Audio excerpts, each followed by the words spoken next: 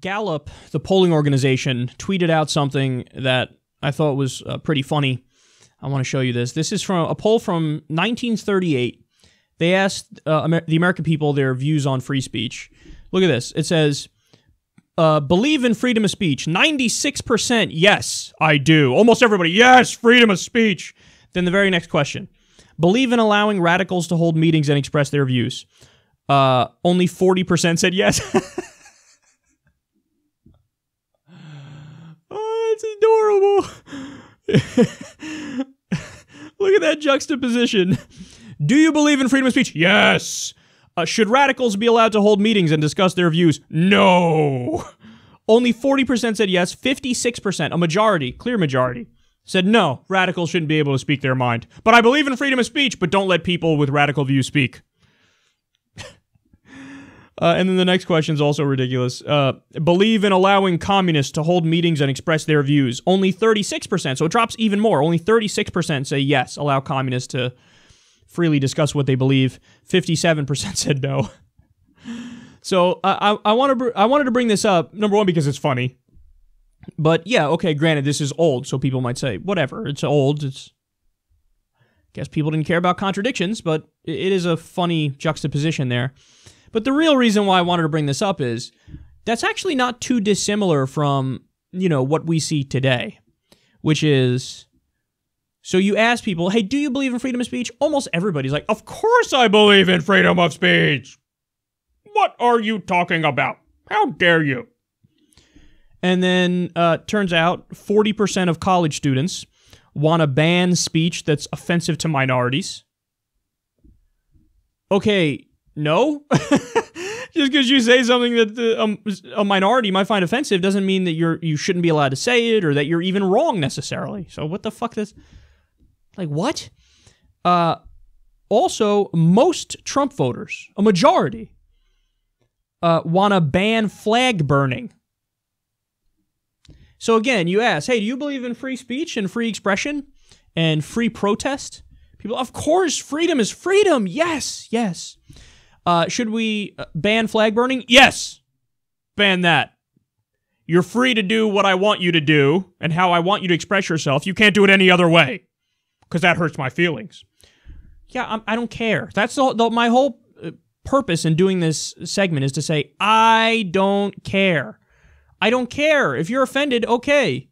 You don't have a right to not be offended. You could be offended by what people are saying, but that doesn't mean they shouldn't be allowed to say it. Now, to be clear, that also doesn't mean you can't say they're wrong, because free speech cuts both ways. If somebody says something stupid, you can say, hey, you're an idiot and you're wrong. And how dare you infringe on my freedom of speech? I'm not infringing on your freedom of speech. You said something stupid. I'm calling it stupid. The only problem becomes when you try to ban it. That's the problem.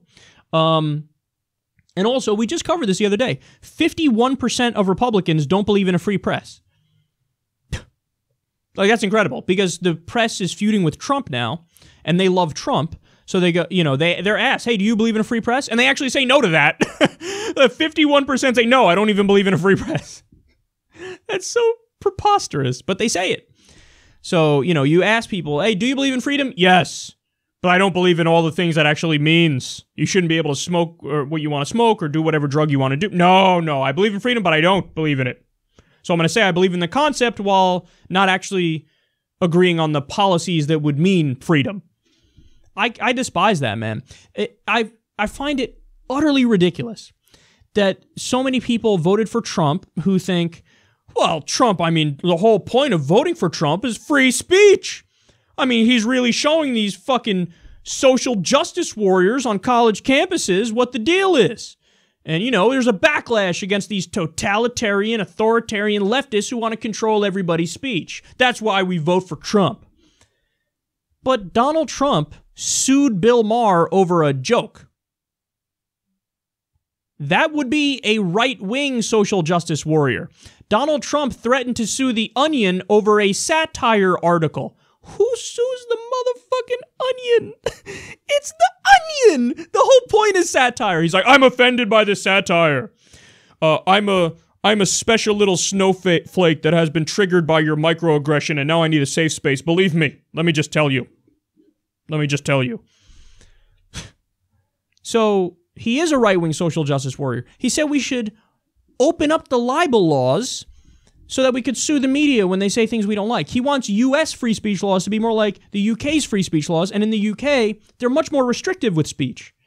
So you don't get to say, you know, I believe in freedom of speech, which is why I voted for Trump, who is the most openly hostile candidate to freedom of speech in modern history.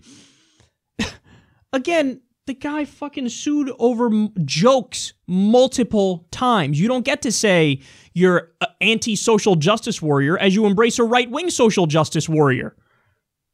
So, anyway, bottom line is, I want everybody who says they believe in freedom of speech, 96%, in 1938, 96% said, yes, I believe in freedom of speech.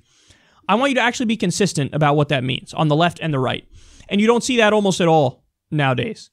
So we need to get back to that and embrace that because it's a really important thing, man, and I don't want to see it slip away, and unfortunately, in many circles, it does slip away, while at the same time, those same people claim they believe in it, they act in the exact opposite way.